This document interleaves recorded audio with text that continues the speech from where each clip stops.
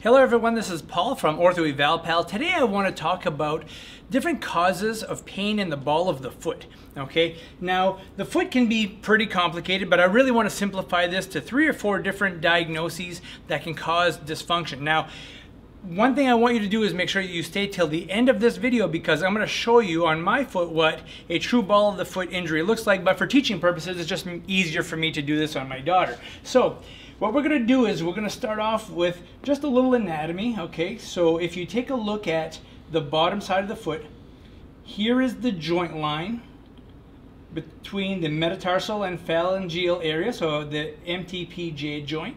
And this joint, if it's arthritic, can cause a lot of discomfort, a lot of inflammation, can be swollen, and can give you some trouble.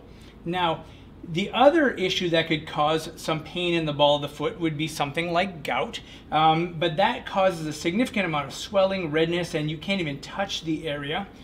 And one of the other spots that we can have trouble in are at the sesamoid bones. Now, these little sesamoid bones, they float.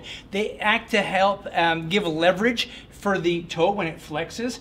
And what can happen is you can have some irritation to it just from hitting them, or maybe having the toe pushed back too far. And that can cause some irritation to the sesamoid bones and also to the Flexor hallicus brevis tendons that they sit in. So you can have tendinitis or tendinopathy along with this sesamoiditis or inflammation around the area.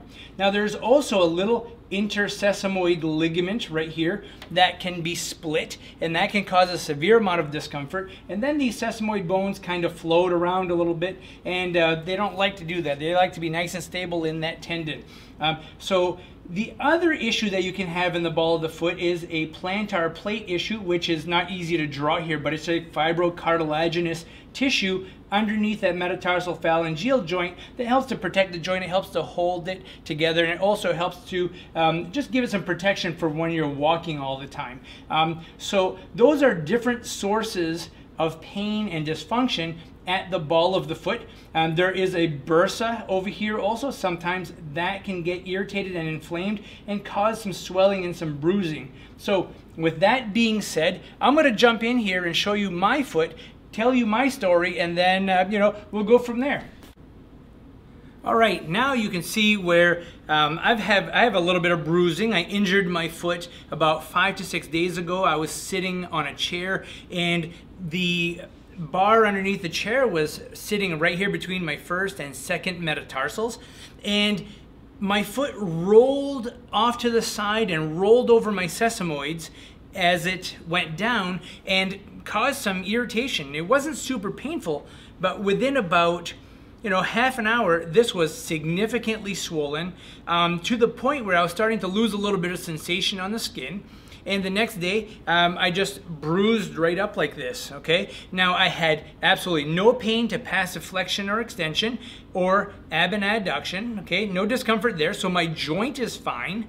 I don't have any obvious signs of gout, and I have no pain to resistance to extension or flexion. So I don't think that it is a flexor tendon issue that is inflamed, causing this problem.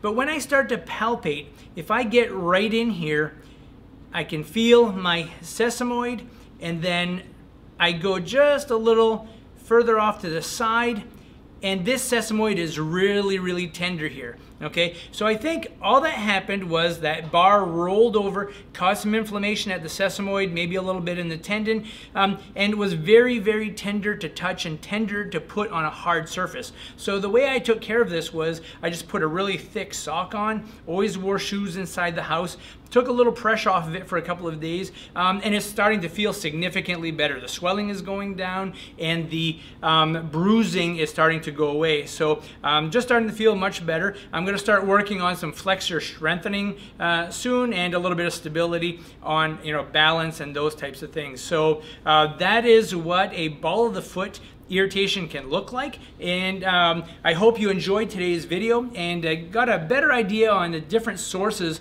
of ball of the foot pain. So again, thank you so much for watching. I hope you enjoyed today's video. If you did, give us a thumbs up, and be sure to subscribe.